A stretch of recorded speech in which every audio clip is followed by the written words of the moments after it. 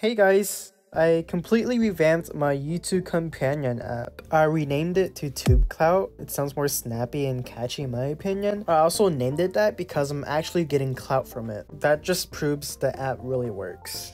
Okay, let's dive right in. This is new, but before I get into that, let's look at the other menus. The video analyzer has a completely new look to it and some new features. Let's say I want to take this video and extract some information from it. Just copy the URL and put it into this input field. After it analyzes the URL, boom! You get tags of the video and the channel that published the video. That's what this tag scope does. It changes what tags you're looking at. So there's video and channel tags now. You can see who published the video and if it's family friendly. You can view it if you want. And maybe you want to see the relevance of this channel, just press the pink button that says analyze and voila! Google Trends coming in clutch! Woo! Why not use a service that is already trustworthy and grounded in experience than make a new one? Technically, this is outside of my app, but it's still extremely useful and a 100% trusted source to get your data. I wouldn't be trying to make my own if someone else has already done the work. Okay, now tag hunt. You can search a specific topic and it used to only give you tags. So let's search Minecraft. The search is around 20 times faster than previously because I can fetch all the videos at once. We will get the most popular tags in Minecraft and a whole list of thumbnails of videos that popped up. The idea is that the thumbnails can be an inspiration for when you start making your thumbnails for your videos. You will be able to download these thumbnails. I don't know why you want that. Hey, someone suggested that. And you can guess what the pink analyze button does. It will take you to Google Trends and search for this topic. Okay, now for the fun stuff. I programmed a new canvas feature where you get to import images and text to make your banners, thumbnails, and avatars. All of these have the same functionality.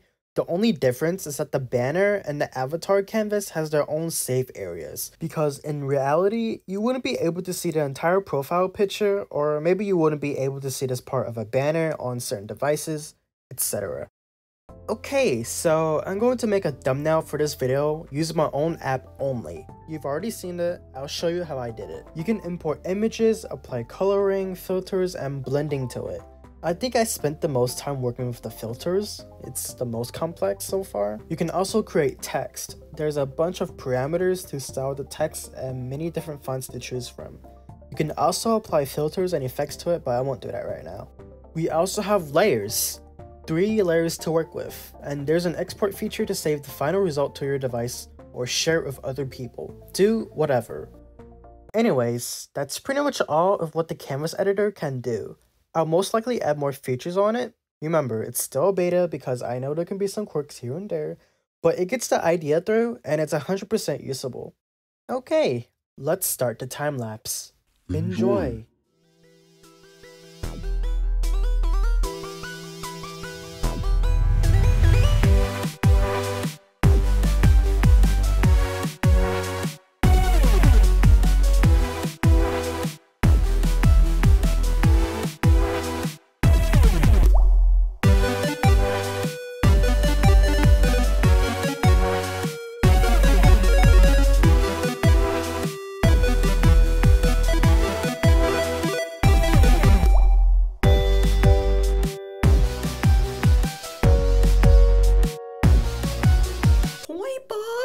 What you doing?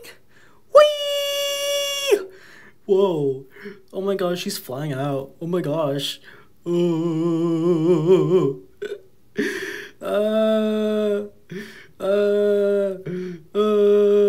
Okay. Whee! Okay, I'm having too much fun.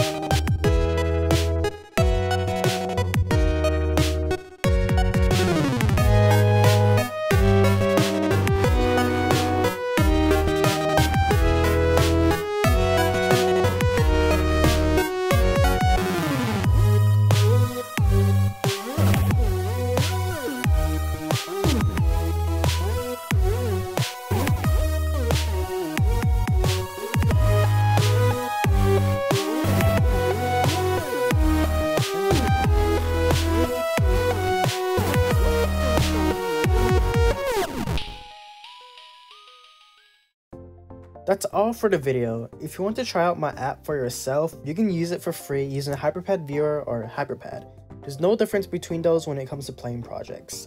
If you want to see some more stuff from me, feel free to subscribe. You can comment what you want to see. Constructive criticism is always appreciated. Well, that's all I have to say.